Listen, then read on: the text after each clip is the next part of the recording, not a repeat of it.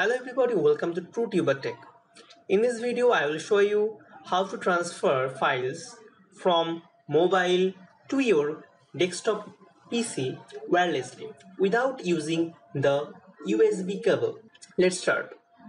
First, if you have a laptop, then there is no problem because the laptop has inbuilt Wi-Fi.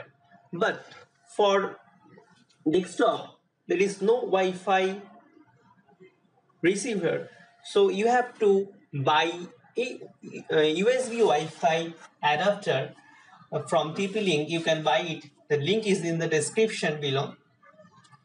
This is a very small and very powerful gadget. You can buy it from Amazon. The link is in the description. Just plug this into the CPU and see the network icon here. It is transferred to the Wi-Fi receiver. The next step is download an app. Name of the app is Wi-Fi File Transfer. Search this and download the free version of the app.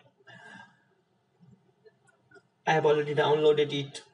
Now the third step is turn on the hotspot on your mobile. My connection is showing and it is automatically connected. Now open the app. Click start. You see there is a link, that is IP address showing. You have to put this IP address to your computer browser. For me it is 192.168.43.1:1234.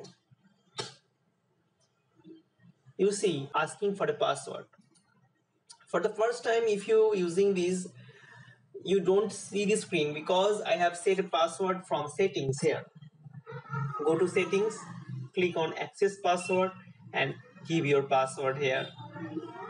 Now enter your password here and click submit.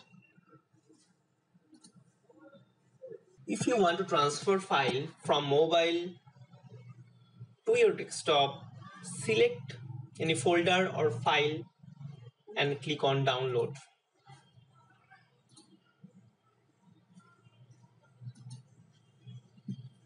For downloading multiple files, you have to allowing some permissions.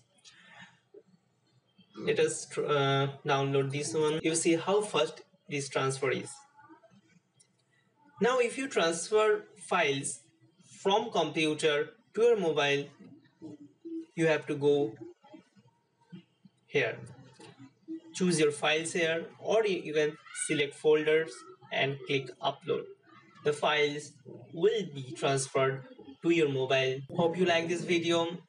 Share with your friends and give your comments in the comment section below. Thanks for watching. Have a nice day.